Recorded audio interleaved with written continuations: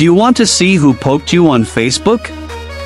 You can view and poke back who poked you on Facebook with just a few simple steps. Hello everyone, welcome back to our new video.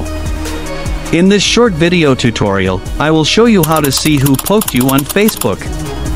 Just watch this video till the end, and do not forget to like this video and subscribe to this channel for more tutorials and tips videos. Seeing who poked you on Facebook allows you to check a list of people who have poked you. You can also poke them back. To see who poked you on Facebook, first, open the Facebook app on your mobile device or on your computer. Once you are on Facebook, tap on the search icon at the top of the app. A search box will appear. Type pokes in the search bar and search.